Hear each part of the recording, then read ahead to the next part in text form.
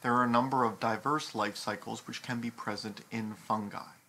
That depicted here is typical of the Basidiomycetes. The life cycle would begin when haploid spores of different mating types would germinate to produce haploid cells in long strands known as hyphae.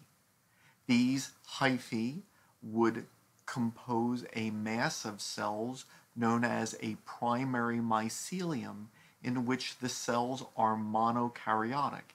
Each cell possesses one single nucleus.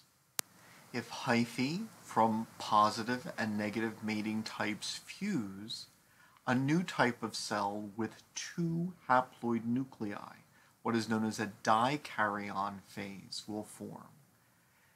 This cell will then produce hyphae, which will produce a secondary mycelium. From the mass of hyphae, known as the secondary mycelium, a basidiocarp, what we would recognize as a mushroom, will form. Within the gills of this basidiocarp, millions and millions of haploid spores, which will produce monokaryotic hyphae, will form, and the life cycle will begin again.